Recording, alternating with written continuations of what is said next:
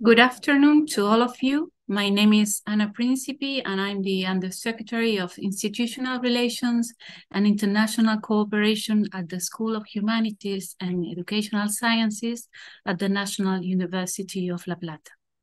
I would like to welcome you all to this, the last session of the fifth cycle of conferences we are holding as part of this new joint project between the USA and Argentina, shared dialogues on gender, ethnicity, geopolitics, history, and memory. The project is one of the beneficiaries of the U.S. Embassy in Argentina's grant program for cooperation and exchange projects.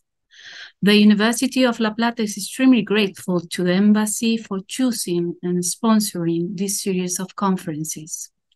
I particularly like to thank the cultural assistant of the U.S. Embassy in Argentina, Dr. Michael McLean, and the specialists Nori Cerdá and Giselle Dubinsky for all their support during the preparation process. I would like to thank as well Gabriel Merino, Patricio Narodowski, Sol Castañeda, Mercedes Pico, Fernando Rigone, Ignacio Angelani for all their support and hard work too. At these events, 22 professors from the USA and Argentina will discuss and have discussed the connections, intersections between concepts such as ethnicity, class, feminism, testimonial literature, translation, decolonial turn and language teaching, geopolitics, history, and memory. This fifth cycle of seminars consists of 3 lectures in charge of Professor Silver, Merino, and Narodowski, who discuss geopolitics and world economy, the South Atlantic and the United States of America today. It is relevant that these lectures are developed by scholars from both countries and from different universities and academic cultures. Professor Silver from Johns Hopkins University and Professors Merino and Narodowski from National University of La Plata. This speaks of academic bonds, both previous and reinforced by the project, academic bonds and dialogues, and this is in part the richness of these seminars. Conversation as a methodology implies listening, expressing ideas, questioning, looking for answers, rethinking, sharing, and constructing together. It is collaborative work. This ambitious project, then, is about situated experiences, but experiences that are also liable to be compared, contrasted, and which nurture one another. A project fostering exchanges, fostering critical thinking, self-reflection, and debate, and thus fostering transformation, the opportunity for rethinking education, politics, society, ourselves, our classes, from perspectives that are intersectional, comparative, interdisciplinary, situated, and transregional. I have no doubts that the lectures will also encourage the audience to ask questions, to revise concepts, and engage in new discussions. At today's sessions, we'll hear from Patricio Narodowski, but before that, Sol Castañeda will introduce him. Thank you.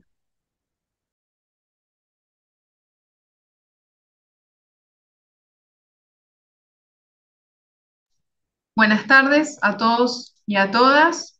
En este encuentro me toca presentar al doctor Patricio Narodowski.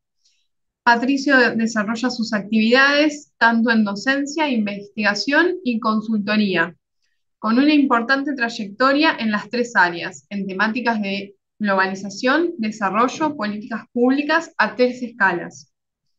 Su área de incumbencia es el desarrollo, los problemas estructurales y su relación con la macro y los procesos micro y territoriales, con un abordaje multidisciplinario y multiescalar. Lo hace desde su formación en economía del desarrollo y desde la geografía del desarrollo, alrededor de la relación entre economía, sujeto y territorio. Lo multiescalar le permite abordar la economía y la geopolítica global, la problemática del Estado y el sector público y finalmente la cuestión del desarrollo regional y urbano. Es licenciado en Economía por la UBA, magíster en Economía del Desarrollo y doctor en Geografía del Desarrollo. secretario de Investigación y Vinculación Tecnológica en la Universidad Arturo Jauretche, director del Programa y Maestría de Políticas de Desarrollo de la Facultad de Humanidades y Ciencias de la Educación de la UNLP, miembro de la Comisión de Doctorado de la Facultad de Humanidades de la UNLP, profesor titular de Teoría Económica de los Ciclos y las Crisis en la Facultad de Ciencias Económicas de la UNLP y de Geografía Económica Mundial en la Facultad de Humanidades y Ciencias de la Educación de La Plata, miembro del Instituto de Salud en la UNAG y fue director y ahora es miembro de proyectos de I+D sobre las relaciones económicas y las geopolíticas internacionales, la estrategia actual de los Estados Unidos, el ascenso de China sobre el Atlántico Sur y sus relaciones con otras regiones. Ha publicado diversos libros y capítulos del libro, artículos científicos sobre estos temas. Ahora vamos a escuchar a Patricio.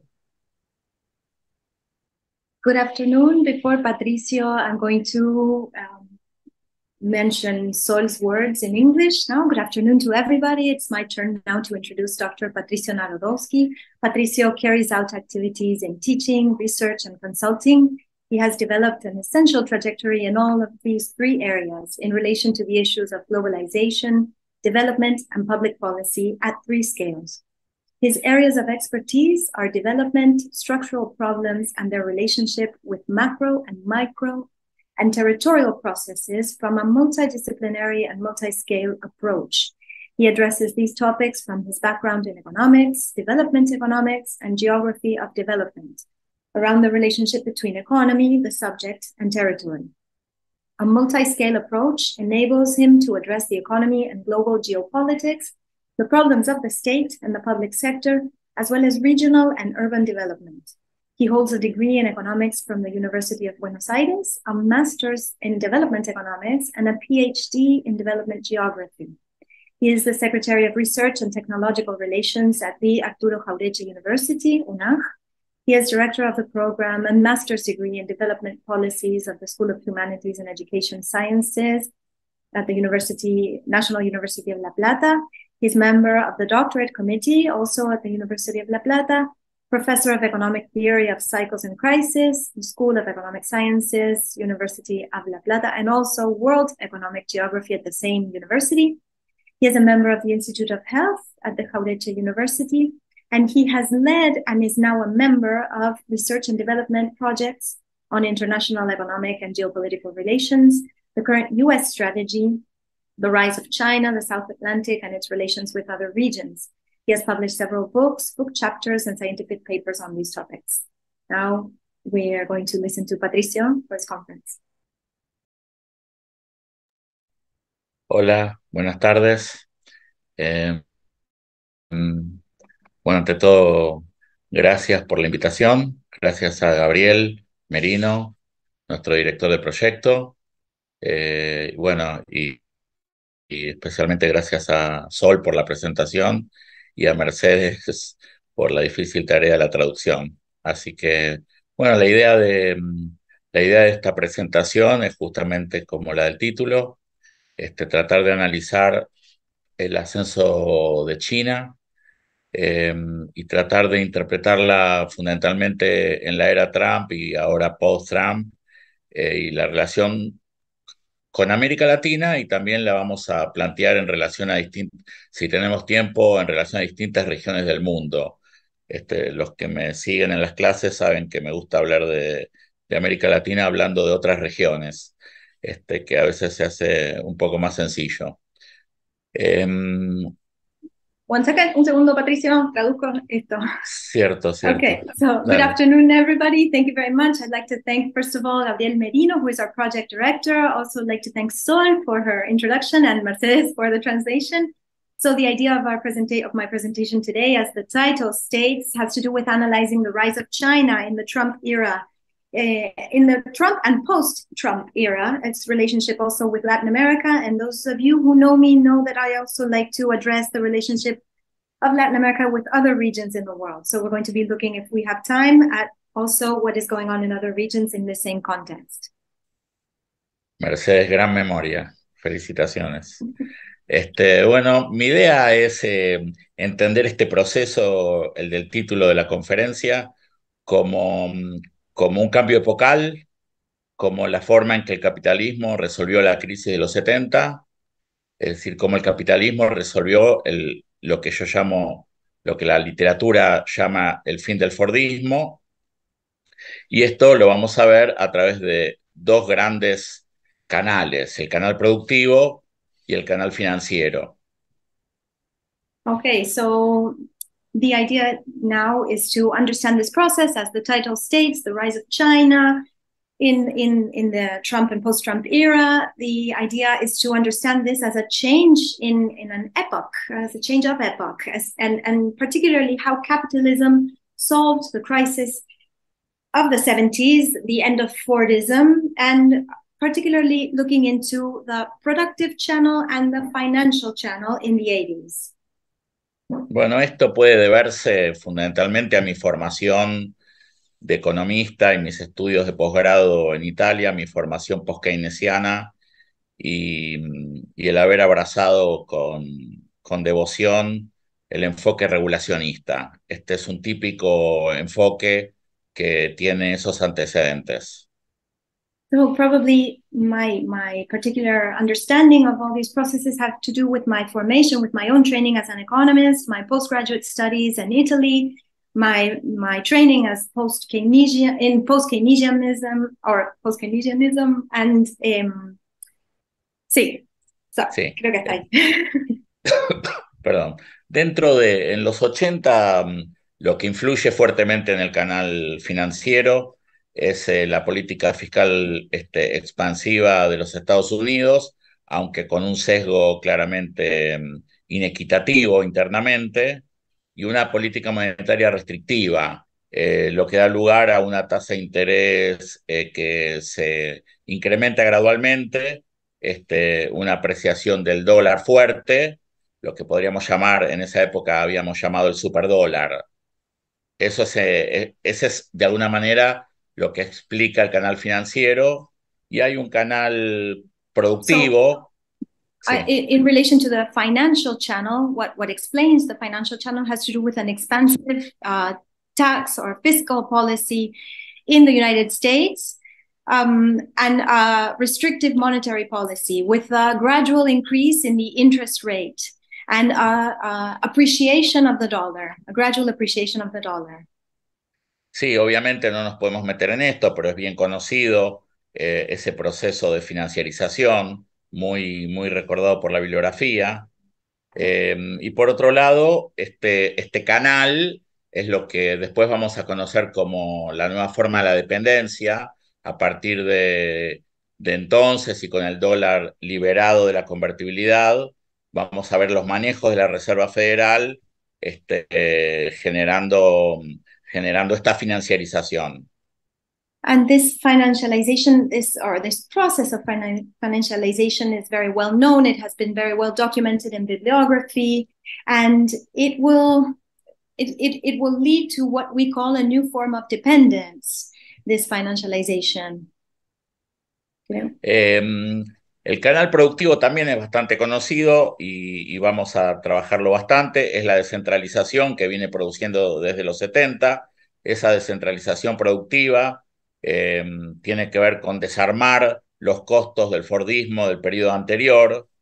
Lo vamos a tener primero, puede verse esa dislocación del aparato productivo en Japón en los 70, y vamos a tener ya en los 80 ese mismo Japón que a su vez disloca su proceso productivo en los NICs, especialmente, o sea, los nuevos países industrializados. Especialmente vamos a ver este proceso en Corea. Okay, so and then we have the productive channel, which has to do with decentralization of production. We can see this, for example, in the case of Japan in the 80s. There is a dislocation of production in the 80s, and Japan, perdón, Patricio, si podés repetir porque hablé de la dislocación de la producción en Japón, pero dijiste algo de Corea, perdón. Y a su vez Japón, que ya empieza a realizar el mismo proceso de descentralización, por ejemplo, con los nuevos países industrializados, Corea es el caso más importante. Okay, and the same process of decentralization of production can be seen that Japan can also be seen in countries like Korea, which is a very important example. Bueno, y en los 80, como pueden ver en el PowerPoint, aparece China. ¿Cómo aparece? Aparece ocupando el antiguo puesto taiwanés, aparece solicitando la condición de observador dentro del GATT, en el proceso, digamos, de conformación del mismo GATT, y también inicia un proceso de 15 años que culminaría en la transformación del GATT en la OMC, con su ingreso a la OMC. Okay, and in the 80s, what is going on in China? China occupies Taiwan's old role within the IMF and the World Bank, and it asks for to be given the condition of observer within the GATT.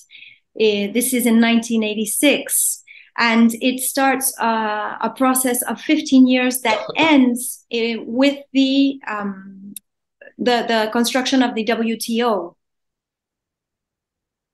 Bueno, China se prepara para lo que iba a pasar después en los 90. Es muy interesante ver la China de los 80, las primeras reformas, esta incursión en las relaciones internacionales, y en paralelo, en los 80 puede visualizarse lo que podríamos llamar las crisis minskinianas por el Gran Minsky, en relación a los desbalances globales que iba a generar esta financiarización. Lo que vamos a conocer muy bien en los 2000 ya está presente, por ejemplo, en el año 87. Okay, so China in the 80s prepares for the 90s with the first reforms, the first entrance into international relations, and in parallel, we can see that the 80s are also the decade of the Minskinian crisis for Minsky, because of the different imbalances in finances. Bueno, y en los 90, entre los 80 y los 90, vamos a tener la globalización, que acá está entendida claramente como un fenómeno mediante el cual, reitero, el capitalismo resuelve la crisis del Fordismo, aumento del flujo de bienes y servicios, aumento de la financiarización, aumento de la inversión extranjera directa, y sin China, porque China está empezando a aparecer con fuerza. Eso lo vamos a ver mejor en los 90. And the 80s and the 90s, we can say they are the decades where globalization expands. And again, it's important to stress that globalization must be understood as a mechanism, the mechanism by which capitalism resolves the financial crisis, the previous financial crisis, and the post-Fordist crisis. And so there is an increase in the rate of international flow of goods, and also there is an increase, even direct foreign investment doubles during this same decade. Pasamos. Bueno, acá en los 90 ya tenemos descentralización productiva y expansión financiera. Reformas en China para abrir la economía, aunque con una fuerte presencia estatal, cierta liberalización bancaria, incentivos impositivos. En Estados Unidos, te dejé Mercedes, China. Pardon. So in the 90s, we look into a new age or a new era of productive decentralization and financial expansion. And we can see that China undergoes a series of reforms to open up the economy, but with a strong state presence still.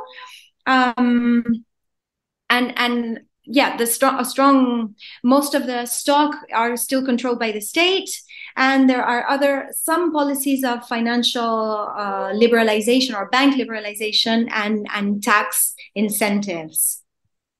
Estados Unidos, Clinton fundamentalmente, el globalismo apoya el compromiso constructivo.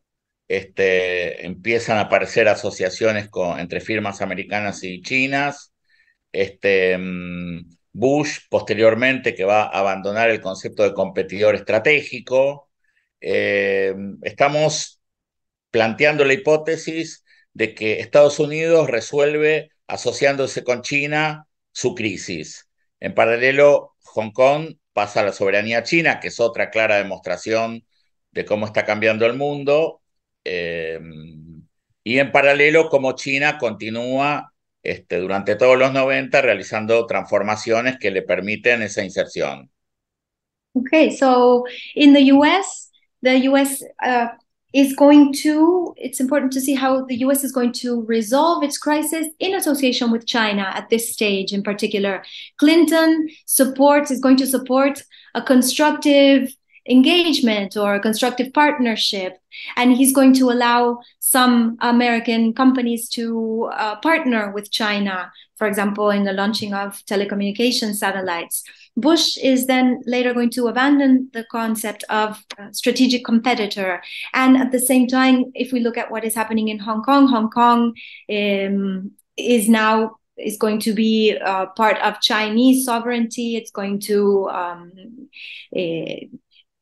it's going to now pass over to China after being a British colony, and China continues to establish to put forth these reforms that we mentioned before. Seguimos.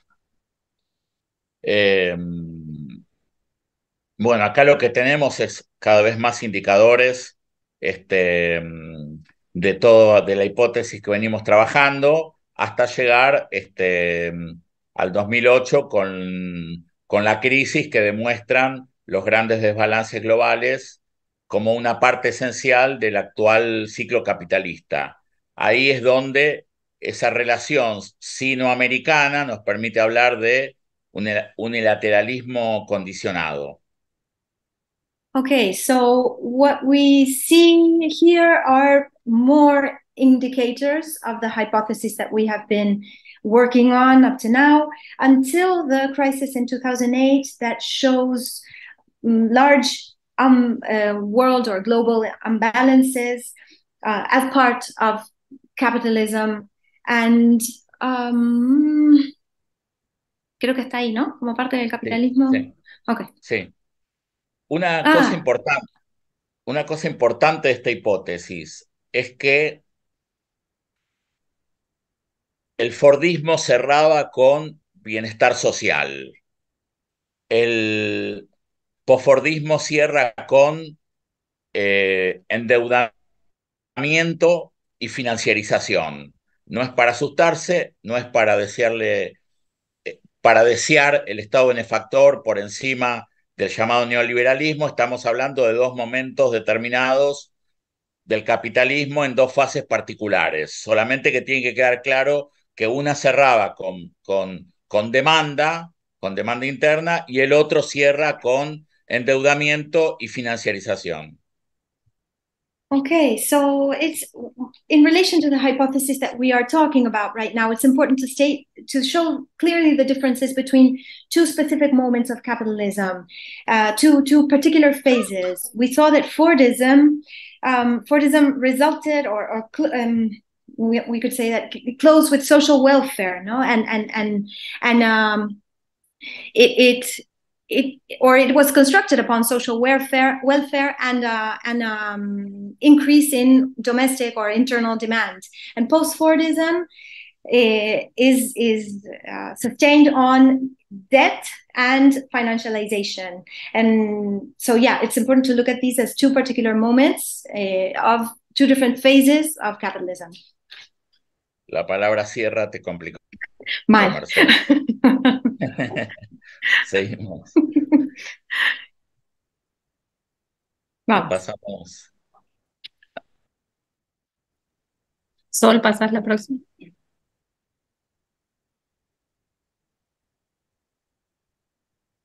En los 2000, post-crisis, la política monetaria laxa de de los Estados Unidos, un déficit comercial que iba cayendo, y una cuenta comercial que se mantenía en niveles elevados. Ese nivel de descentralización productiva se refleja justamente en el déficit público y en el déficit comercial americano, los famosos déficits gemelos.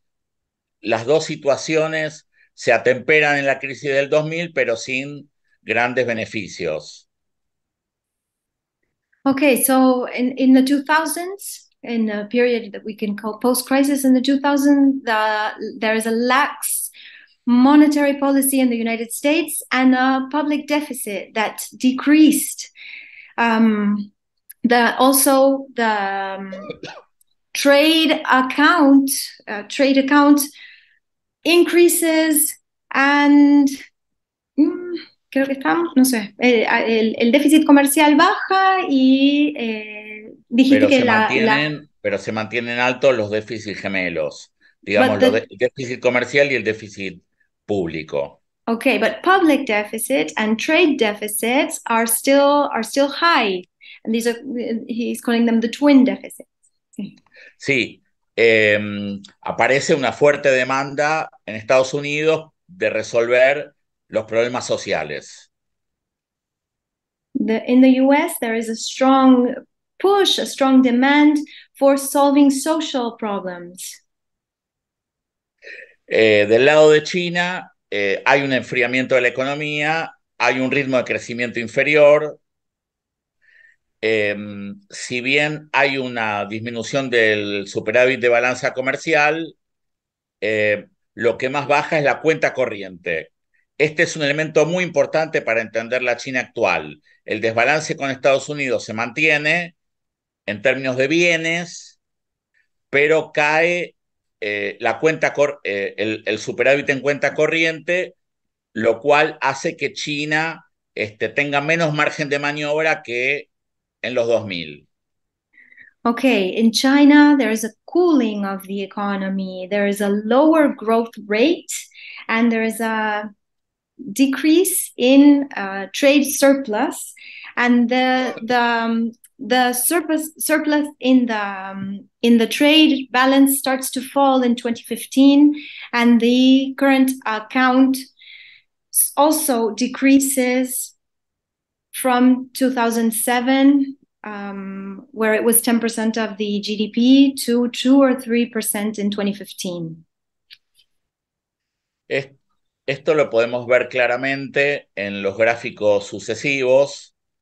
Ahí se ve claramente toda la trayectoria que estamos mencionando desde los años 60, cómo Estados Unidos pasa a tener saldo comercial negativo,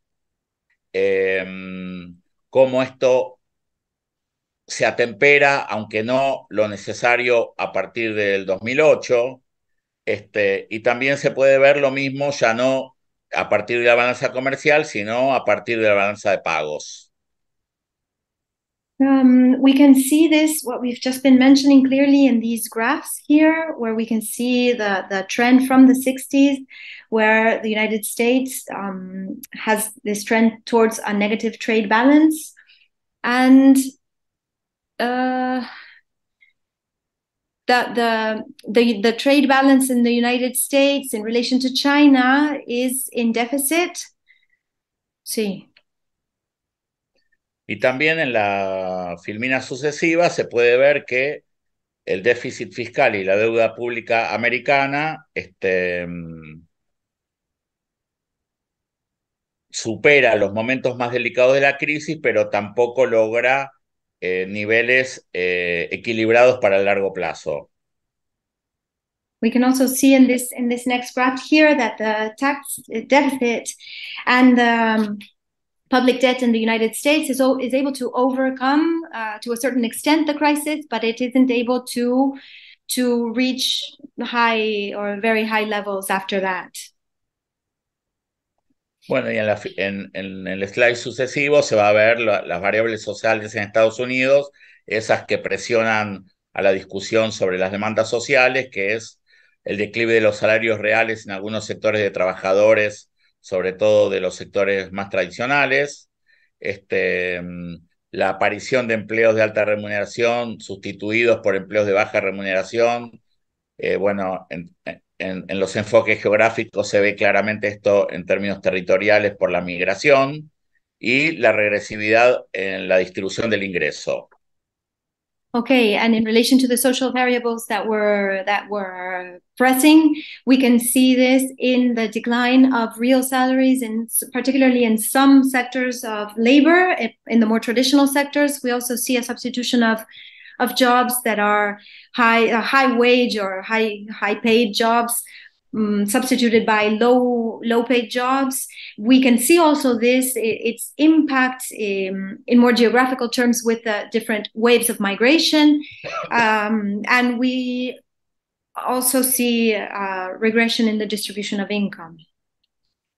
Bueno, y debido a esta situación de las variables sociales aparece la demanda de reindustrialización y de ahí la guerra comercial, que no nos vamos a poder meter muy de lleno, pero sí me importa el concepto de la doble imposibilidad. Este concepto es muy argentino, es muy de la economía argentina, y tiene que ver con la imposibilidad de resolver los déficits gemelos. La diferencia con Argentina es naturalmente la capacidad de endeudamiento, pero lo que yo estoy planteando como hipótesis fundamental es que la ilusión de la reindustrialización de Trump era inviable porque no es funcional a la forma en que el propio Estados Unidos resolvió su crisis de los 70. En lo que estamos viendo hasta ahora, estamos viendo que justamente la sociedad sinoamericana es el resultado de la etapa actual del ciclo económico mundial y que no se puede resolver internamente como se había ilusionado una parte de la población con Donald Trump. Okay, so due to this, there was a demand for reindustrialization, and that led to the trade wars, which we are not going to be able to discuss because of a lack of time. But I do want to mention, and this is very important, the issue of a double impossibility. This is a very Argentine concept. It's very much particular to Argentine economy, but it has to do with the dual or double impossibility of resolving or solving these twin deficits that we mentioned before. And of course, Argentina is different than the US in terms of its debt capacity, but I just want to say, to highlight that Trump's illusion of industrialization was actually not feasible because it wasn't functional to how the United States resolved or solved its crisis in the 70s. Bueno, en el slide sucesivo vemos a China. Yo sigo trabajando con la hipótesis, aunque a veces esto genera mucha discusión, de que China sigue siendo un gran fenómeno de formación de capital externo. Ahí lo vemos a la derecha. También vemos que las ganancias de productividad en China siguieron siendo relativamente bajas en relación, por ejemplo, a Estados Unidos. Y no sé, Mercedes, si... Sí, voy. So here we can see specifically in relation to China, my hypothesis, which is controversial, but my hypothesis is that China is a great phenomenon of formation of external capital. You can see this on the right. It shows a great phenomenon of formation of external capital. And it also, we can also see that the increase in productivity in China continue to be low or are still low in relation to the United States. Y acá viene el gráfico que menos se ve y más polémico, que, bueno, la pobreza de $6 diarios en China sigue rondando, según el Banco Mundial, que se muestra en sus indicadores como un organismo internacional favorable a mostrar los progresos de China, y seguimos teniendo una pobreza de $6.25 del 25%. cuesta sacar la pobreza para China con la canasta argentina, para comparar con la pobreza de 35% de Argentina con una canasta de $10, pero la de 6,25 de por sí es alta. Esto habría que hacer una serie de aclaraciones desde el punto de vista metodológico, que no tenemos tiempo, pero que todos la conocemos y todos los que escuchan seguramente también. Okay, and then we have the graph that we can see on the bottom of the screen, which is the most controversial of graphs, and it shows that poverty in China, according to the World Bank, is measured with an income of $6.25 a day, and so we can and this would yield or show us a 25% index of poverty in China. It's difficult to compare to the Argentine poverty index, which is estimated on a basis of $10 a day, or 35%. Creo que, and in order to go deeper into this or to explain it more, we would have to discuss a series of methodological issues that I'm sure you're all familiar with. Bueno, esta es la que muestra la cuenta corriente. Ahí es donde se ve el intento de China de mantener una balanza comercial holgada con Estados Unidos, pero reducir la cuenta corriente para mejorar ciertos estándares. Here we can see in this graph China's current account and its attempt to decrease or to reduce it in order to or in its relationships with the United States. Sí, y en la sucesiva, acá hacemos una síntesis para China, obviamente todo conocido: aumento del empleo urbano, aumento del salario medio, sin datos sobre distribución del ingreso, con problemas para medir la pobreza rural y con problemas para entender las asimetrías regionales todavía sin resolver. Esta es, digamos, el slide difícil de discutir, ¿no? Porque acá se concentraría una parte de lo que yo quiero plantear, que es que China sigue teniendo problemas de productividad y sigue teniendo problemas para constituirse en una economía de semiperiférica a central. Okay. So this slide is like a summary, and it's a slide that it's hard to discuss with it. We can see as a summary that China shows increase in urban employment. There's also an increase in the average salary. There is some data that is lacking in relation to income distribution, particularly in rural populations. We have problems to measure rural poverty, and there are regional asymmetries in China that are unresolved. But China continues to have some productivity problems, and it has also, these are some issues that are preventing China from transitioning from being an emerging economy to being a central economy. Bueno, y el otro aspecto para terminar de discutir esta cuestión de China, país central, y trabajar la relación entre situación social y complejidad, desde mi enfoque, tenemos que decir que obviamente los países centrales, Occidente con China, son los más activos en el comercio mundial, eso ya lo sabemos. Vamos a decir que Estados Unidos y China siguen estando en el primer lugar entre exportaciones e importaciones. China como principal país exportador, China como segundo país importador, destinos de los países centrales para China, importaciones de países periféricos para China, lo cual a mí me ha llevado a trabajar esta idea de China que no logra los niveles de complejidad de Estados Unidos, pero ha logrado grandes avances y al mismo tiempo se ha transformado en el gran país coordinador de la salida descentralizadora del capitalismo que vimos en los 70. Okay. Another aspect in relation to complexity and in relation to China and the social situation and complexity. So we have China and the West. China, United States, and the rest of the Western countries are the ones that are most active in in global trade. The United States is the second world or global exporter and the first importer, and China is the main exporting country and the second importing country, and particularly its main destination is the United States, and then other countries follow.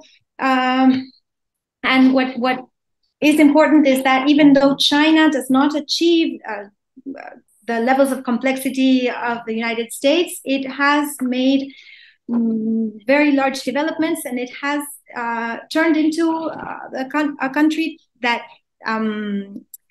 ¿Podés, perdón, Patricio, repetir lo último que dijiste sobre China convirtiéndose, como que lo que te interesa mostrar que China es el país que ha mostrado una... Como coordinador del proceso de descentralización con el cual el capitalismo resolvió la crisis de los 70. Okay, so what is important to stress and to show here is China as the coordinator of the decentralization process through which capitalism was able to achieve moving away from the crisis in the 70s. La complejidad. La cuestión de la complejidad no se resuelve fácilmente. Lo hemos trabajado, lo hemos estudiado, las estadísticas no ayudan.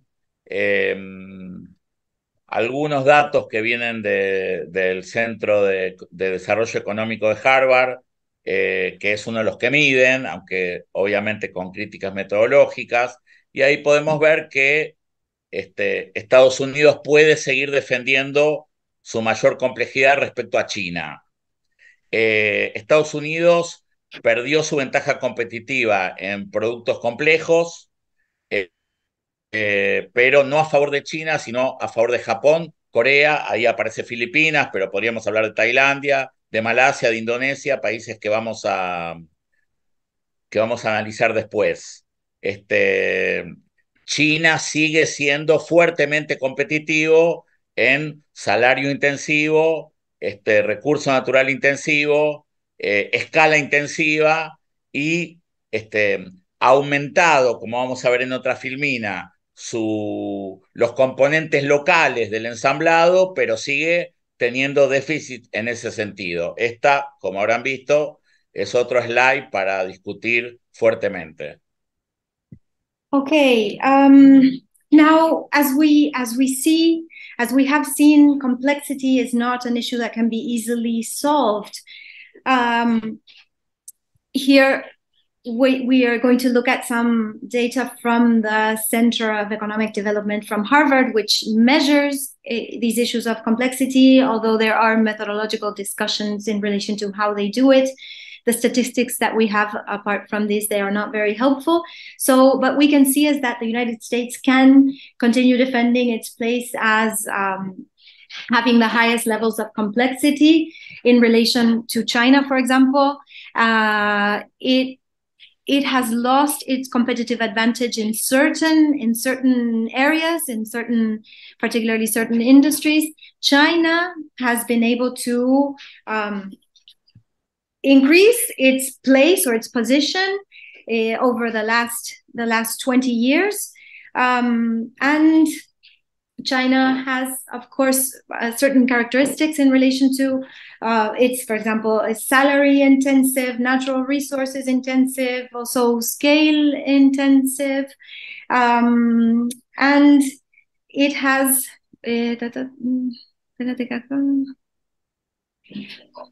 Creo que me perdí lo último que habías mencionado de este slide. De que China sigue siendo trabajo intensivo. Eso sí, labor intensive. Y escala intensiva. Sí, eso está bien. Y después lo que dijiste en relación al ensamblaje es lo que me perdí. Bueno, que sigue teniendo un porcentaje que ha aumentado la participación de productos propios en el ensamblado, pero todavía tiene problemas con la complejidad. Okay, so China has increased its share of products, national products, in what has to do with assembly, but it still remains, it continues to be low in terms of complexity. Seguimos y seguimos. Si no, no llegamos. De alguna manera, los dos aspectos principales de lo que hasta aquí vimos es el rol de China en términos de complejidad y en términos de descentralización y coordinación. Lo que yo estoy diciendo hasta acá es que la Asociación Chino-Americana es una alianza funcional al ciclo epocal del capitalismo. Ahora lo vamos a ver con algunos ejemplos regionales a nivel mundial. Okay, so what we've seen up to now in relation to complexity and decentralization, what I want to stress particularly is that the Chinese or the China-US association is functional to the particular epoch-related cycle of capitalism. And now we're going to look at this in relation to other countries as well. Está bien. Yo he trabajado estos años con distintos casos de Asia y África, tomé algunos como ejemplo. Vamos a tomar a Tailandia, que junto con Malasia es uno de los países que se toman como ejemplo por ser un tigre asiático posterior a Corea, por ser un modelo de economía abierta, por tener una gran influencia occidental hasta los años 2000 y por el incremento del vínculo que ha tenido los últimos años con China. Okay, so I have worked on different cases in relation from Asia and Africa, and particularly I'm going to mention the case of Thailand, which is also very similar to the case of Malaysia. Both of these countries are examples for looking into these particular relationships that we are addressing, because they are Asian tigers after Korea, or post-Korean Asian tigers with open economies, with high influence of the West at least after the year 2000, and also with very intense relationships with China. Sí, desde los 2000. Since the year 2000. Yeah. Acá lo que tenemos es la variación del PBI. A mí me sirve esto para mostrar una primera hipótesis, que es la tendencia a un menor crecimiento de largo plazo. Más allá de los momentos de crisis que todos conocemos, acá lo que se puede ver es que el modelo que le cabe a los tigres asiáticos de tercera y cuarta generación implica que luego de un primer periodo de auge de crecimiento van entrando en una fase de crecimiento inferior.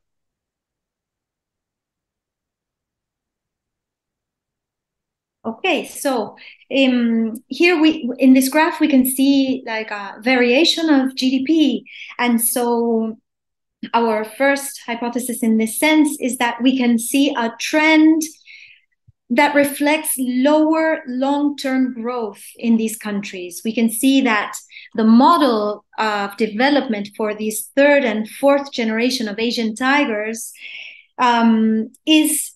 shows that the growth decreases or becomes slower after a first period of growth. There is a first period of growth, and then there is like a slowing down of this growth. That is the trend.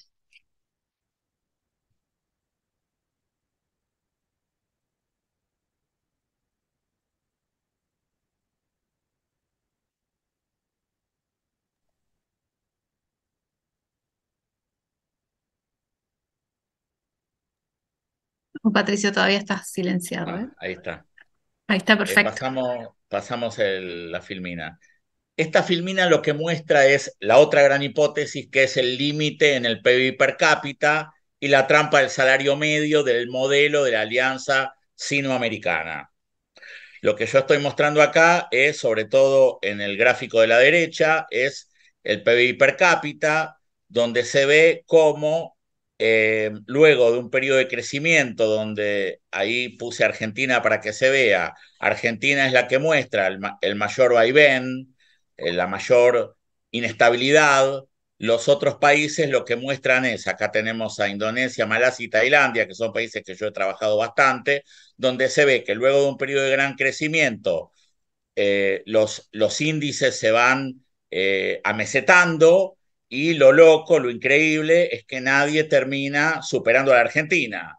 Esta sensación de depresión de la caída de la Argentina todavía parece que tenemos resto respecto a los países que son el boom del desarrollo asiático. ¿Por qué? Porque el ensamblado necesita salarios bajos, y como son espacios del ensamblado o de la producción de bienes y servicios de baja complejidad, de bajo salario, la condición es el salario bajo. Y cuando se logra un salario medio más alto, aparece esta trampa y aparecen los condicionamientos para que la inversión extranjera directa siga produciéndose, porque dejan de ser espacios de explotación del capital debido a que su salario medio empieza a superar lo que el ensamblado requiere, y la misma China empieza a buscar nuevos escenarios de inversión extranjera directa. Por ejemplo, en la actualidad es el caso Camboya, Laos o la mismísima Corea del Norte en la frontera con China. Ok, vamos a ver. So, Acá se complicó. Perdón, Marcela. no, todo bien. Vamos a ver, cualquier cosa te diga. So, here in the graph to the left, we see, I included Argentina in the graph, as well as Malaysia, Indonesia, and Thailand. And we can see, it's interesting how it shows that after a first initial period of strong growth, there comes like a moment of plateau in the growth. Growth plateaus. And what is particularly interesting to see here is that none of these countries, the alleged Asian tigers, surpasses Argentina's growth rate. No, so that is that. It seems that Argentina didn't or is not doing as bad as it is thought in relation to these allegedly tiger economies of Asia, right? So we can see that the growth plateaus. Why? Because they focus particularly on the assembly parts of the industry, on what has to do with assembly, and this requires low wages, and so they are a good fit because these are low wage countries, or where the country has specialized in low wage production or low wage services and production of goods, right? But the condition is low wages for this particular development of the economy. And so when there is a push for higher salaries, when higher salaries or mid-range salaries begin to appear, there is external conditioning or foreign conditioning. And so, for example, China, with its foreign direct investment, turns to other countries instead of these countries. It turns to other countries like Cambodia, Laos, and even North Korea, looking for new markets. And I think, creo que ahí dije esto, creo que pude más o menos resumir. Está bien, dale.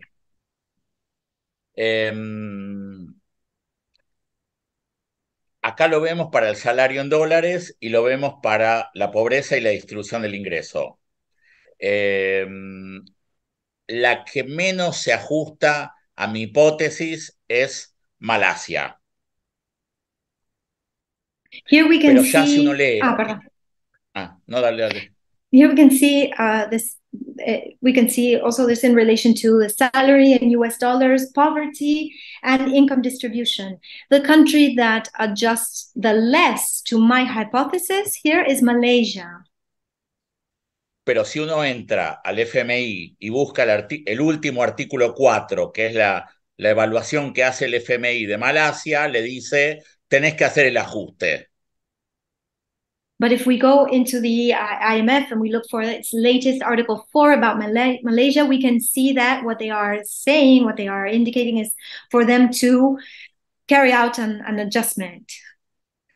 ¿Y por qué yo tuve que tratar de convencerlos aún con problemas de datos de que China tampoco lo logró? Porque si no, China sería una excepción. ¿Y por qué me interesa diferenciar las regiones de China? Porque podríamos llegar a la conclusión que la China del Río Amarillo, la China Atlántica, logre niveles de complejidad y niveles salariales superiores, pero las regiones que históricamente no han formado parte de la China imperial, sino que han sido periféricas a la China imperial, sigan en categoría de periferia con diferenciales salariales. Por eso es importante diferenciar regionalmente y obviamente porque soy geógrafo. Okay. But why did I have to try to convince them that China wasn't able to achieve this? Because it's important to differentiate the different regions in China. This has to do also with my background in geography. China has different regions. There are central regions and peripheral regions, and the peripheral regions must continue. Me perdí un poco, Patricio, con esto que decías de las regiones periféricas que tienen que, si querés explicar un poquito mejor lo de la diferencia de regiones, así lo traduzco bien para no. Sí, además Merino me acaba de decir que tengo que pausar. Sería, puede haber una hipótesis de una China marítima de alta complejidad y salarios altos y unas regiones periféricas que fueron siempre periféricas a la China imperial con un rol de ensamblado o de producción de bienes y servicios de baja complejidad y salario como una periferia. Okay, so we have to differentiate, or we can establish a hypothesis about two different regions in China. One would be a maritime or coastal China with high complexity, high salaries or high wages, and then we can differentiate this from a peripheral region in China that has always been peripheral, even in imperial times, that has, of course, that focuses on assembly in the industry with low wages or low provision of services and goods and services with low wages. Ahí va. Tailandia e Indonesia se ajustan a la hipótesis.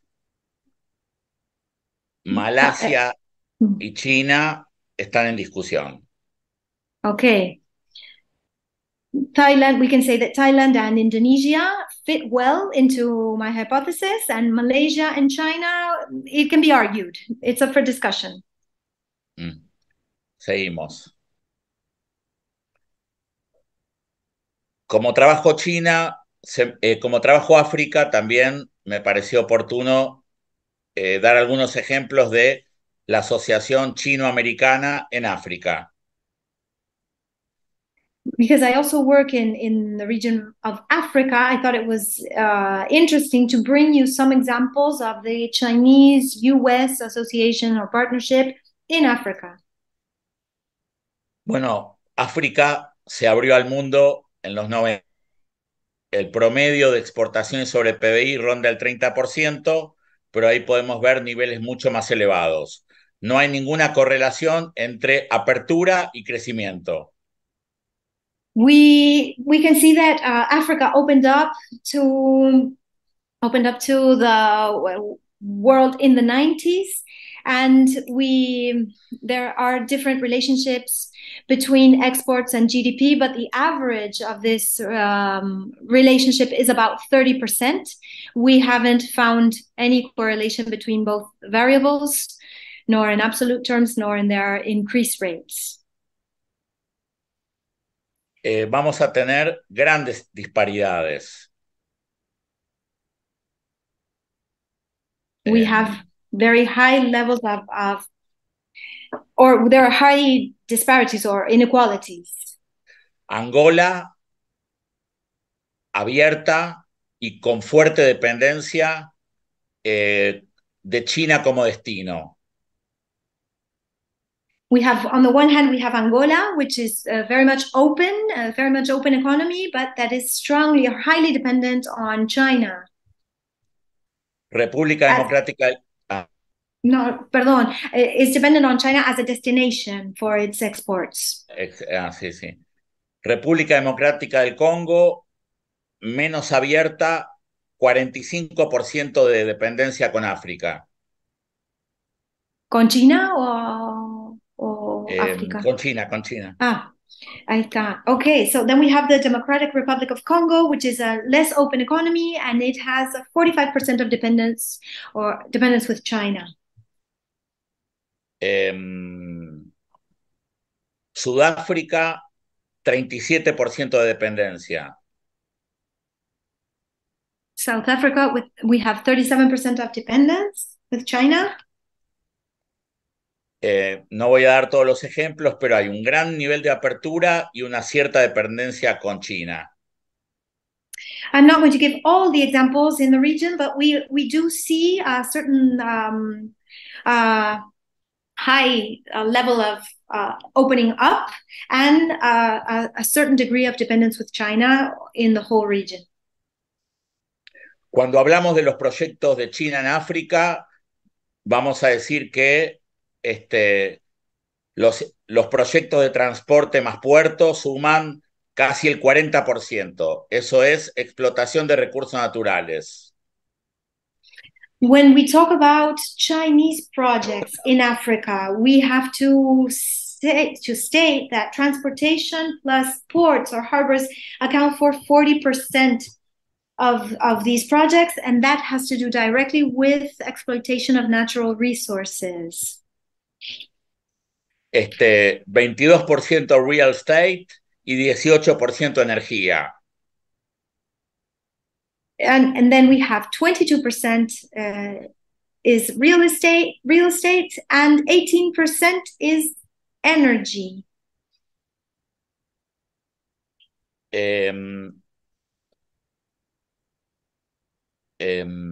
Sol, te atrasaste un par de filminas. Ahí pasa, la siguiente. Y lo más llamativo es que China financia solo el 14% del total de los proyectos. And what calls our attention the most is that China finances only 14% of the total projects. Seguimos. Acá tenemos la participación relativa de la inversión extranjera directa por país. Here, this graph shows the relative share of foreign direct investment according to country. China solo tiene influencia en términos de inversión extranjera directa en los países chicos. China only has an influence in relation to foreign direct investment in smaller countries.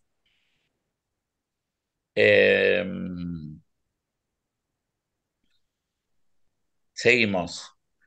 Algún dato se me ocurrió presentar República Democrática del Congo. Es una especialización orientada a China. Acá podemos ver la importancia de las exportaciones de la República Democrática del Congo de recursos naturales, especialmente minerales. In relation particularly to the Democratic Republic of Congo, we see here that they have a specialization oriented or directed at China. Particularly, what is most important are Congo's exports of natural resources, particularly what has to do with certain minerals. No, en la siguiente estamos. La otra. No, la otra. No, pasa dos más. Ahí está. La balanza comercial de la República Democrática del Congo es negativa desde que se produce el boom de las exportaciones. So, Democratic Republic of Congo's trade balance is negative since the export boom. Sí. La inversión extranjera directa se concentra en minerales y representa solo el 5% del PBI. Foreign direct investment is focused, as mentioned before, on minerals, and it represents only 5% of GDP, of the country's GDP. El salario mínimo en República Democrática del Congo es de $40 y el Gini es de 42,2. Es uno de los Gini más regresivos de África. So minimum wage in Congo is $40 and the Gini index is 42.2, which is one of the most regressive indexes in Africa. El modelo es interesante porque República Democrática del Congo exporta el coltan, China es el mayor utilizador de condensadores que llevan coltan, por lo tanto se verifica también en este caso la hipótesis de la China coordinadora de la producción mundial de bajo salario y explotación de recursos naturales en función del consumo de los países centrales. Okay, so it's the model here in Democratic Republic of Congo is interesting because this country exports mainly the mineral coltan, which China uses to manufacture capacitors. And so, Patricio, ¿puedes repetir lo último que dijiste? Que esto, el hecho de que China importe coltan es un ejemplo de lo último que dijiste. China en su rol de coordinación, comprando salario bajo y recursos naturales para productos de consumo para los países centrales. Perfect. So China, it is a perfect example of China in its coordination role, buying natural resources, paying low wages for the production of manufactured goods for their consumption in central countries, central economies. No es Estados Unidos, no es China, es la transformación del capitalismo hacia el postfordismo. It's not China, it's not the United States, it's the transformation of capitalism towards post-Fordism. Bueno, para no hablar de Latinoamérica en general, propongo analizar un caso particular que vengo trabajando con colegas. En este caso voy a utilizar los datos de Mendoza Cota del 2015. Bueno, algunos temas que conocemos todos. So I'm not going to speak about Latin America in general. I'm going to refer to a particular case that I've been working on with different colleagues. I'm going to mention now the case of Mexico and its relationship to China, particularly drawing from data from Mendoza Cota in 2015. Primero, las transformaciones de México para entrar al NAFTA. First of all, transformations of Mexico in order to enter the NAFTA agreement. el creciente déficit comercial de México en relación con la economía china a partir de entonces en el suministro de bienes finales e intermedios para la economía mexicana. Second, we have the increasing or the growing trade deficit in Mexico in relation to the Chinese economy, in what has to do with final goods and intermediate goods for Mexican economy. Aquí tienes información sobre la incapacidad de la economía mexicana, como la de Tailandia, Indonesia, Malasia, de pasar del ensamblaje manufacturero de salario bajo hacia etapas superiores de diseño y producción, lo que hace que las exportaciones mexicanas pierdan terreno en el mercado de Estados Unidos y que cada vez la elasticidad de las importaciones sea más alta. Okay, so in the third place, we have an incapacity or inability of Mexican economy to shift from the manufacturing assembly stage for exports towards higher stages of design and production of inputs. This has determined that Mexican exports lose importance and have lost importance in the American market, and this has also determined or caused a high elasticity in imports. Sin desmedro de la balanza comercial negativa que tiene Estados Unidos con China, está la balanza comercial negativa que tiene México con China para exportarle más económico a Estados Unidos. Okay, so we saw the negative trade balance of the United States with China, but now we have also the negative trade balance of Mexico in order to sell their exports to the US at a lower price. Bueno, en el slide sucesivo se puede ver la balanza comercial de México con China. We can see here the Mexico's trade balance in relation to China. Pero quiero ver la sucesiva, porque la sucesiva... But I want to see the next slide.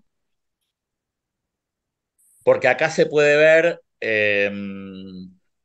los socios comerciales con mayor superávit y déficit comercial de México.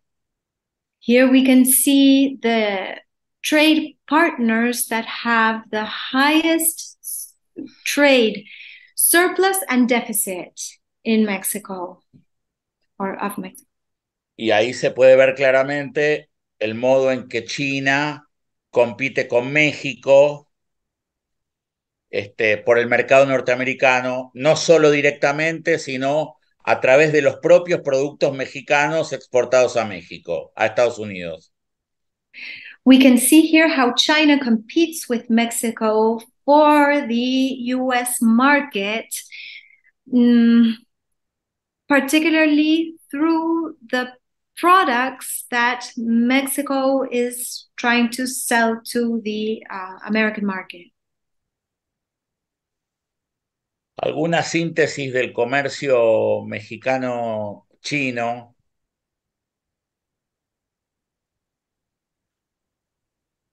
Here we have a synthesis of trade, Mexican-Chinese trade. Se puede ver la caída de las exportaciones complejas de México hacia China. Se pueden ver cómo aumentaron las exportaciones chinas hacia México de todo lo que es equipo eléctrico, electrónico, equipo médico, equipo óptico. We see first a decrease, a fall in the complex exports from Mexico which fell between the year 2000 and the year 2017. We also see that there has been an increase in Chinese exports towards Mexico in relation to electric and electronic equipment, particularly, and other types of machinery, medical equipment, optical equipment, etc. Y se puede ver cómo las importaciones chinas han ido creciendo en términos de recursos naturales con una transformación mínima, y cómo la cuenta corriente de México en relación a China tiene un efecto muy negativo para la macro mexicana.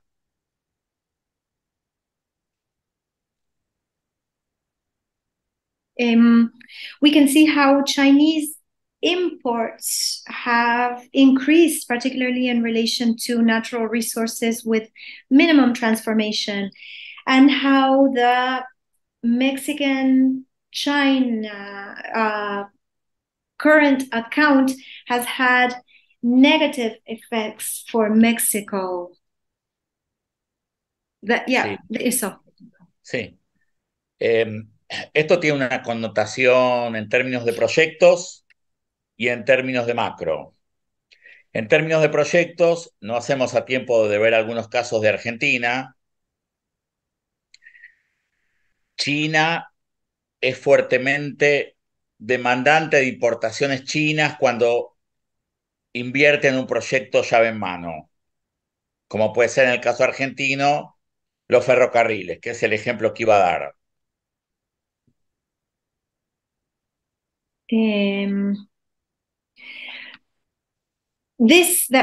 What we have just seen has connotations in terms of projects and in macro terms as well. In relation to projects, we see that China demands, there is a demand of imports, of Chinese imports, when the investment has to do with certain types of projects, like the case of investments in the railway system, which is a case in Argentina that I wanted to talk to you about. El otro efecto es macro, para cerrar. Compite con bienes industriales latinoamericanos, explica una parte importante del déficit comercial. The other effect has to do, or is an effect at the macro level. It competes with goods, with industrial good, Latin American goods. And lo segundo que dijiste después de los bienes industriales latinoamericanos, Patricio, perdón. Estaba perdido. Es responsable de una parte importante de la balanza comercial negativa.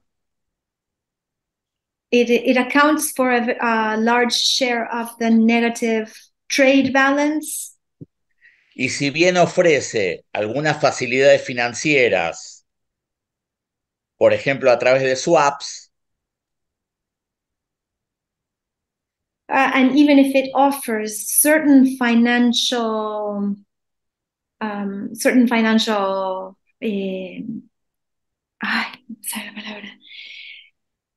benefits, for example, through swaps, exige la intervención del Fondo Monetario Internacional para conceder ese apoyo financiero en un contexto de ajuste que condiciona la macro, como vengo planteando.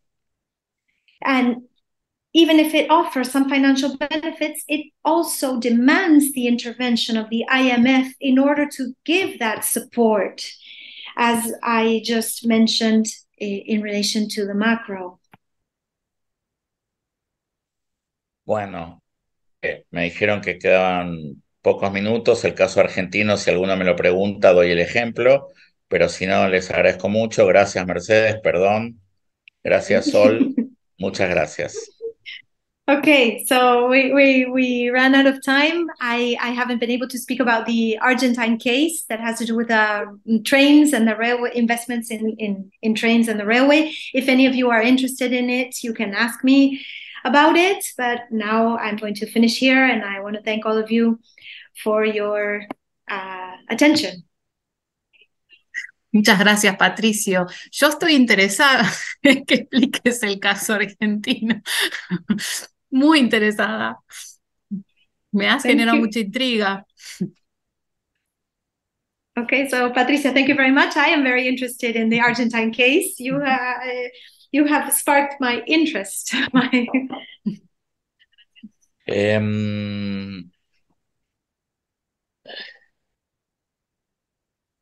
Un segundito, que descanso un segundo, ¿no? Bueno, el caso argentino es muy similar al mexicano, con la diferencia en que México lo hace inserto en el modelo americano y Argentina y Brasil lo hacemos inserto en un modelo global más general. Tanto en Argentina como en Brasil, la competencia industrial china ha sido muy fuerte, la balanza comercial con China es negativa. Brasil mantiene un ritmo de ajuste muy superior, Argentina no, pero las consecuencias macroeconómicas son similares. Okay, so the case of Argentina is similar to the case of Mexico, with certain differences, because the case of Mexico is part or inserted within a model, a US model or a North American model, and the case of Argentina, just like the case of Brazil, is inserted into a global general model. It's different in that sense. The industrial competition with China has been very, very strong, and the trade balance with China is negative or has been negative. Me quedó lo último que dijiste después de la balanza comercial negativa. Algo de una diferencia entre Brasil y Argentina. Brasil tiene una macroeconomía mucho más ajustada que Argentina, pero en los dos casos se genera una restricción al desarrollo importante. So Brazil is different from Argentina in the sense that that is much more adjusted, but in both cases, perdón, me perdí en ambos casos. En ambos casos las restricciones al desarrollo son importantes. Restrictions to development in both cases are very high. Yo había tomado el ejemplo de las inversiones chinas, digamos los proyectos chinos para remodelar los trenes argentinos. Vamos a la última, Sol, a la, digamos, pasada, esa. No, la anterior.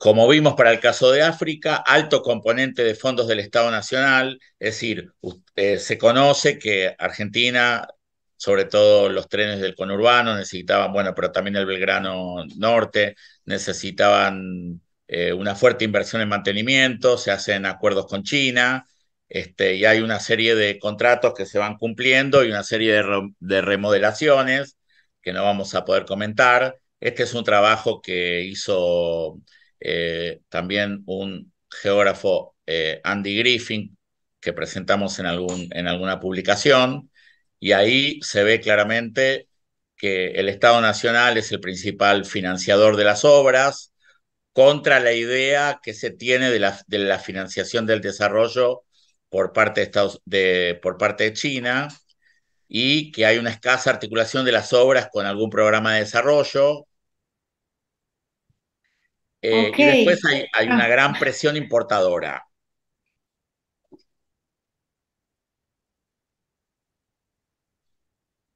The example that I wanted to mention has to do with Chinese investment in Argentina to renovate or refurbish Argentine trains.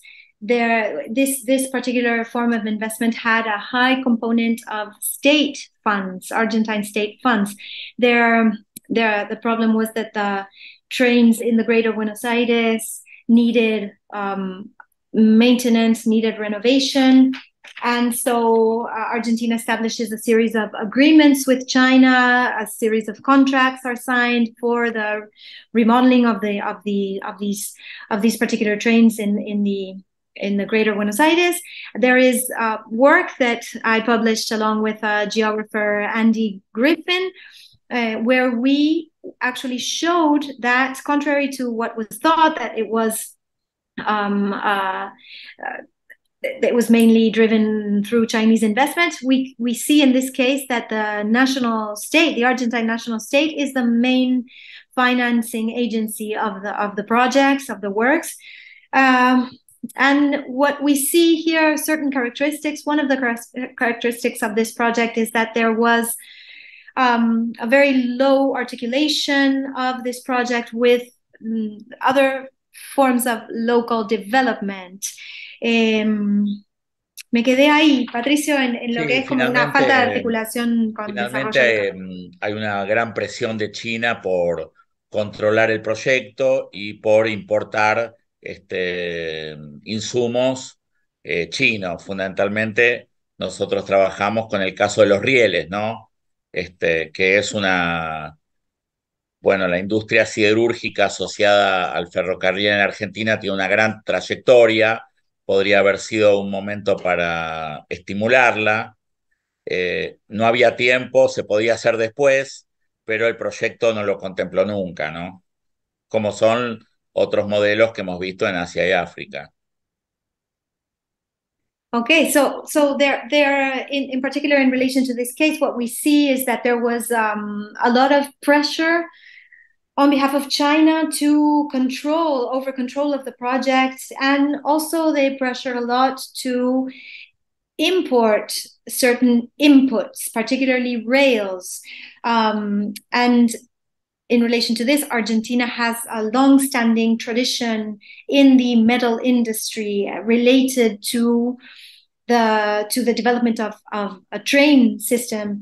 And this industry is very important in Argentina, and this could have been an opportunity to stimulate this industry. But this didn't happen. It never happened. It was at the beginning, it was a lack of time. Maybe with more time it could have been done, but the truth is that it never happened. Bueno, eso contesta la pregunta de Ana. Sí, muchas gracias. No sé si hay alguna pregunta aquí en el Zoom o en YouTube. Todavía no hay comentarios, agradecimientos por todas las conferencias. Gracias a vos, Joana. Gracias, Guido.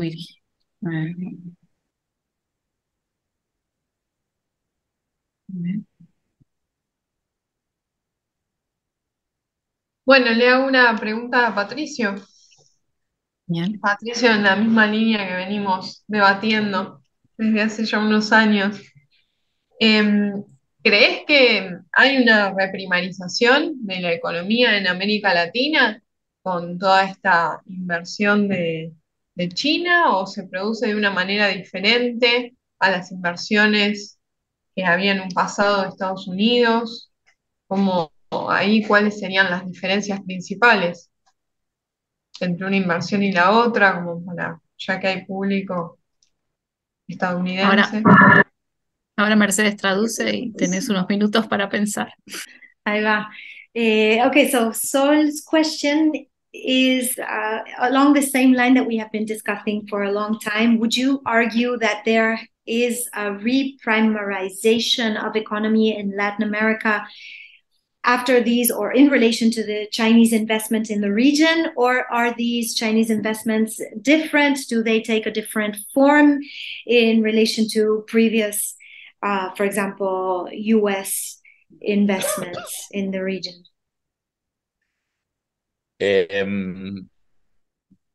Oportunidades sería la pregunta. No,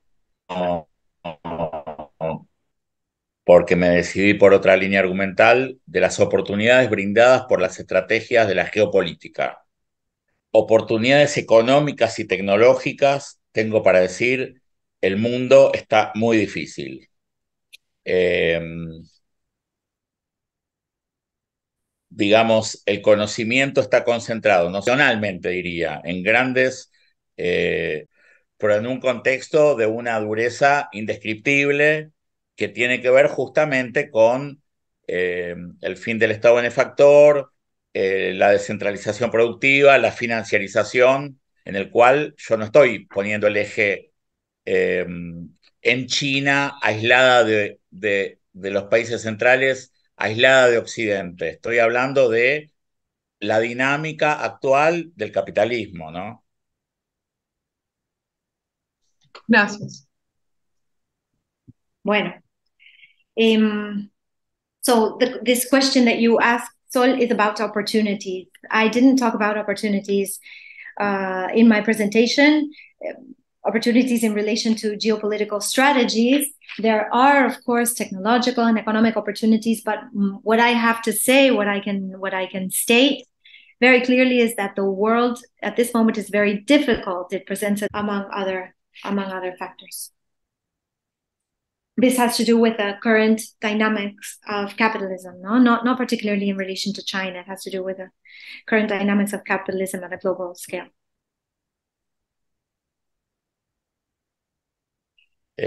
Mucho no escuché la traducción porque empezó a estar inestable internet. Porque yo vivo en una periferia de una periferia de una periferia. Bueno, Patricio, hay un comentario. No, pero creo que retuvo todo, Mercedes, hasta el último párrafo. Sí. Guido comenta, quería consultar por el caso de Vietnam, no sé si se ha mencionado anteriormente. Ese es el comentario que hicieron en YouTube. Okay, there's a question from Guido Müller. I want to ask about the case of Vietnam. I don't know if this was previously mentioned. Bueno, Vietnam es un caso interesante de cierto vínculo histórico desde el fin del proyecto socialista con Estados Unidos, pero que al mismo tiempo utiliza su autonomía para ir incrementando los vínculos con China. Fundamentalmente yo lo clasifico como parte de una legión sucesiva de tigres, posterior incluso a Indonesia, Tailandia y Malasia, no tanto para textiles, porque eso es histórico, sino para inversiones más de ensamblado, con un nivel salarial que todavía es bajo, que va a seguir subiendo, y con un gasto público, no mencioné, para ser un país atractivo para el ensamblado. Forma parte de una nueva camada donde está Laos, donde está Corea del Norte. Its historic relationship with the US from the end of its socialist project. Vietnam is interesting because it's using its autonomy to increase its relationship or to enhance its relationship with China. I consider Vietnam to be a group of we can say later Asian tigers that also focuses on assembly, on the assembly part of the industry, with low wages or low salaries, also very low public spending. This is the other, I didn't mention it before in my previous slides, but the low public spending is the other condition for being an attractive country or place for recording stop. Assembly, for focusing on the assembly part of manufacturing. Vietnam we can relate this country also with Laos and North Korea. They are similar in the sense they have been showing the same trend. Vietnam is that they have the feeling that they are moving up, or they are going up because they started very low. No, so they are moving towards a $700 salary. Cuando hablabas de $700, ¿te referías a un salario de $700? Sí, o... sí. Okay, Sí. so they are moving towards a $700 salary because they are moving up towards that, no? So they are growing in that sense, and it's very different from Argentina that has moved to 700, but decreasing, not increasing, no? So and CEPAL, CEPAL tiene una traducción, no me sale ya, pero CEPAL has concept that explains also this very well. It's the concept of the trap of a mid-range salary. No, so what is the top point, or the top top Recording point in for progress. this development model? That is the question. Sí, y otra cosa que es interesante para decir rápido es que todas estas economías, la mitad de la economía son recursos naturales, la otra mitad es industria o servicio de baja calidad, pero la otra mitad, México, Argentina, sobre todo las economías, están fuertemente influenciadas por los recursos naturales, petróleo, palma aceitera, caucho, según el país, ¿no? Y ahí tenemos justamente a Tailandia, a Malasia.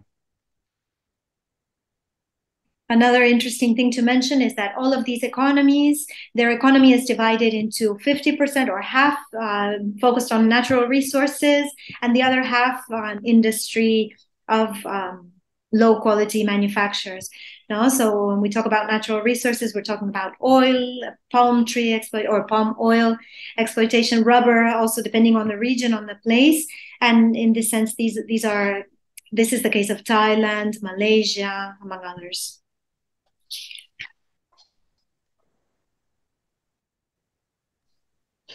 Bueno, hay otro comentario de Guido. Dice, sin querer alejarme del tema China y sus influencias, las repúblicas exsoviéticas como Kazajistán juegan mucho a dos puntas y a algunas les va muy bien. Okay, so Guido has another question. Without wanting to move too far away from China and its influences, the ex-Soviet republics, such as Kazakhstan, they jugar a dos puntas. They play with both sides, and they do very well. Some of them do very well. No lo sé, no estudié. Yo estudié estos países porque estos debates requieren de un nivel de precisión que yo no tenía. A Tailandia también le va muy bien para muchos indicadores, pero a Patani, en la frontera entre Tailandia y Asia, le va 8 veces peor que al sudeste de Bangkok. Por otro lado, los indicadores sociales, una cosa son los de los gobiernos, otras cosas son las construcciones que pudimos hacer nosotros con nuestros propios datos. Así que, perdón Guido, pero trataría de no meterme en un terreno que no conozco. Estos países que mencioné, creo que los estudié con bastante profundidad y de los que me siento cómodo en hablar para entender estos impactos, ¿sí? I can't say. I can't say that I know. I haven't studied these countries, the ex-Soviet republics, in depth. All of these debates, we need to study very deeply. So I can say that Thailand is doing very well, but if you look at Patani, which is in the border, it does 8 times worse than Bangkok, for example. So I speak about the countries and the regions that I know well, that I have studied well, because on the one hand, you have, of course, social indicators, that data that you can construct yourself with other information. So I have focused, I'm sorry, Guido, but I have focused on the countries that I have studied in depth. Bueno, muchísimas gracias, Patricio, Narodowski. Muy interesante la presentación. Hoy no vamos a dormir pensando en todas estas cuestiones, en que no estamos tan mal. Y muchísimas gracias, Gabriel Merino, por haber organizado este ciclo de 3 sesiones. Muchas gracias, Sol Castañeda. Muchas gracias, Mercedes. Paro a Imer para... Vale. So thank you all very much tonight. Thank you, Patricio. Tonight we're not going to be able to sleep thinking about all the things that you've talked about today, particularly the part where you said that we're not doing so bad. We're not faring as bad as an economy. So thank you very much also to Gabriel Merino for organizing these 3 sessions. Thank you also, Sol Castañeda. Castañares, sorry. Castañeda. Y bueno, And this is the last session of, there were 22 conferences, 10 professors from the United States and 12 professors from the National University of La Plata. And like more than 4,000 people assisting these sessions and participating. It's a lot. We started in May. We are finishing today. I'm so happy and so glad, and thank you again for everything, for being here, participate, presenting ideas and sharing and rethinking and all that automation in the introduction words. Thank you.